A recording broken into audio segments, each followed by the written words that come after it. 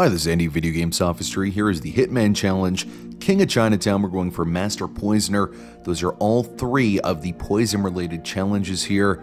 Now, the very first thing, of course, you can't be poisoning people without poison. We're getting some fugu fish. It's on the left side here. Not something you're going to want to miss. Make sure you grab it really quickly, as you can see here, as there's a cop watching. Just walk right up, grab it, don't waste any time. And the very first one we're going to start off with is right over here. Let's do lunch.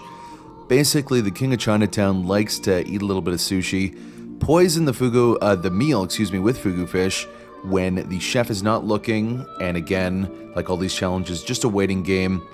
He has a nice little bite, and unfortunately, oh no, who would have think you could die from food in Chinatown?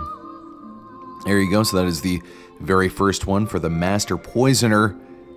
Very, very easy, again, just mostly waiting more than anything else. Now reload and let's work on the second one. Climb up into the area where the drug dealer is. I'm going a little bit faster here. I usually like to do it after he's already met with the King of Chinatown. Now you'll see on the side of the left, there is a few lines of cocaine. Perfect for some fugu fish. So you're going to let him enjoy that. And yeah, this is a little bit later. A really, really funny scene. We can't look through it all now, but there is a link on the screen to check it out because he is, of course, believes he's the one who killed him. And it just, again, in Hitman, there's a lot of instances like that, and it's absolutely fucking hilarious.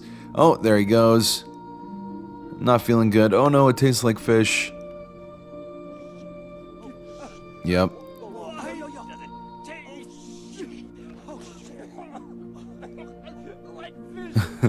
Just allow that one little line there. Okay, now we have, of course, don't do drugs, part of the achievement of Master Poisoner. See, 2 out of 3 there. And the final one, the most difficult one, hot coffee. Basically, I found it's easiest to dress as the drug dealer, so you can go wherever you want. Wait till he's not there, grab the evidence, poison the coffee, and again, just a matter of waiting. He's taking a little sip of Joe, ends up dying. And this is also an accidental death, a signature kill that allows you to grab evidence and leaves the body where someone can't find it.